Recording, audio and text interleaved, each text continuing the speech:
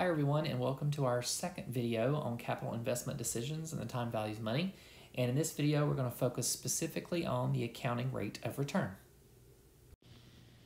So let's first define the accounting rate of return, or again the accrual accounting rate of return. So you may see it as the ARR or you may see it as the AARR.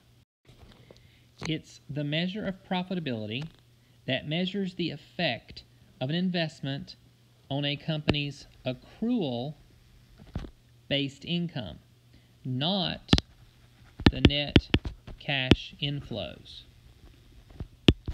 And we're going to have a formula here, of course, for this model. But with the accounting rate of return, we're going to have one model or one formula, but there are many different forms of the formula. So we're going to introduce all of those to you now. So the first form of our formula is to take the average annual operating income from the asset and divide that by the initial investment. So what this is actually calculating is the average rate of return over the asset's entire life. Now this again is one form of the accounting rate of return. Now notice we're dividing by the initial investment. The accounting rate of return uses the initial investment as the denominator for all three of these forms I'm about to show you. So the next form looks like this. So there's another way we can calculate the numerator in Form 1, which is the average annual operating income from the asset. We can take the average annual net cash inflow and subtract the annual depreciation expense.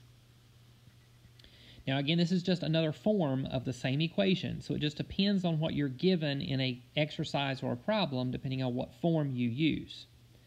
The third form,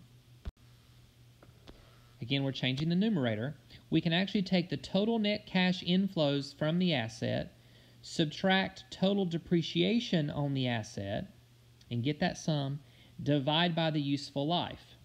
All of that is the numerator, so keep that in mind. All of this information here is the numerator, and you still need to divide that by the initial investment. Now, before we move on and look at an example, I want to talk just briefly about this number right here. Total depreciation on the asset. So let's think about that. Total depreciation.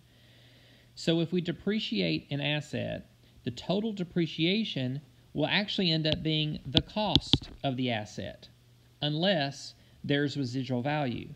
If there is residual value, remember we don't depreciate an asset below its residual value.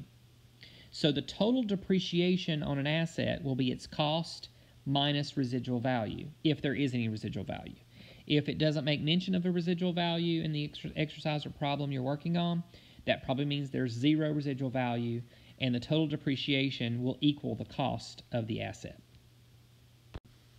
So here's the first example.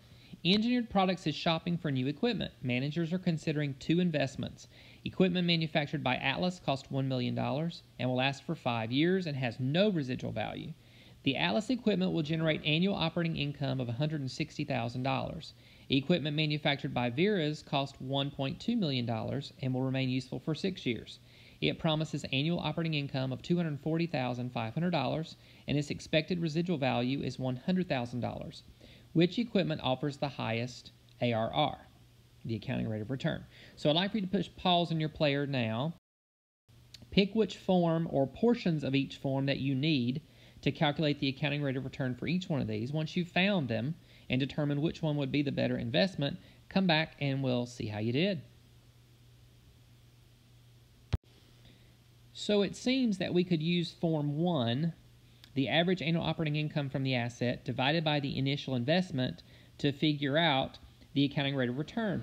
In this case, for Atlas it would be 16%, and for Vera's it would be 20%. So obviously Vera's is the better of the two. We have a higher accounting rate of return here. But that really doesn't tell us if it's a good investment for us specifically, the company that we're looking at, because we don't know what their required rate of return is. So if the company's required rate of return on investments like this is 25%, neither one of these would be an appropriate investment for us. If our required rate of return is 18%, then Vera's would be an appropriate investment.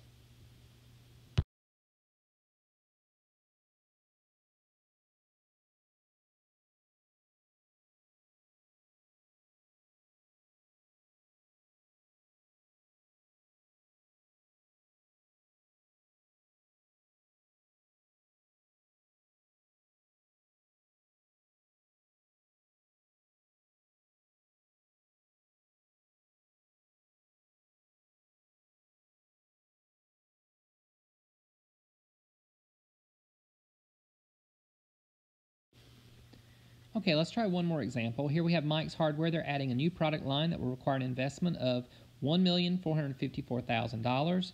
Managers estimate that this investment will have a 10-year life and generate net cash inflows of $310,000 the first year, $280,000 the second year, and $240,000 each year thereafter for 8 years. So we computed the payback period earlier for Mike's Hardware. Now we're computing the ARR for the investment. So I think we determined under the payback period that this was a good investment. So let's see if ARR tells us the same thing, or if we can even determine it by the ARR with this information. So pick which form you need. We're going to use the original form of the ARR right now. So under the original form, we have 3 equations. Pick which one or pieces of each one that you need to calculate the accounting rate of return under the original method. Come back and we'll take a look and see how you did.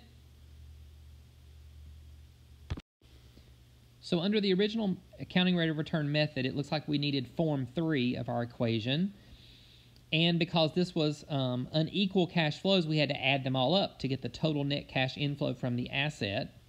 Then we subtracted the total depreciation of the asset. In this case, it was the total costs because it didn't mention anything about residual value. So if it had, right here is where you would subtract the residual value.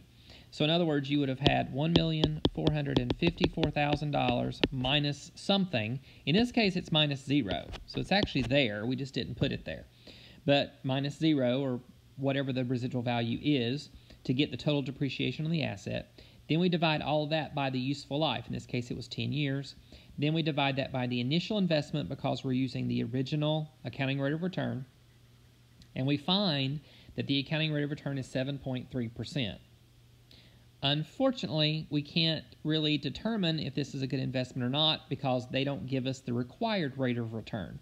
So for the company, we would need to compare this with the required rate of return to determine if it's a good investment. If it's higher than our required rate of return, it would be a good investment. If it's lower, then it would not be a good investment.